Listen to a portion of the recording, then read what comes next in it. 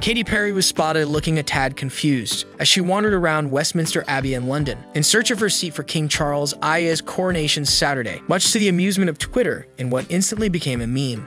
Joked one royal watcher. "Me as a kid going aisle to aisle after getting lost in the grocery store." Tweeted another. "This is a new reaction vid if I've ever seen one."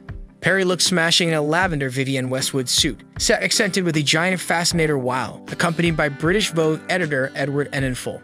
The singer, who has taken a temporary leave of absence from American Idol for her British jaunt, will be performing at the Coronation concert Sunday night. Charles and Perry met during an event in Mumbai in 2019, before he appointed her as an ambassador for the British Asian Trust a year later. The Grammy nominee revealed last week that she would be staying in some fancy digs, Windsor Castle, during her visit.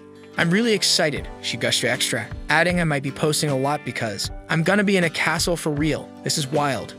Perry also noted that it will be an honor to celebrate Charles' crowning, which comes 8 months after his mother, Queen Elizabeth, used death at age 96.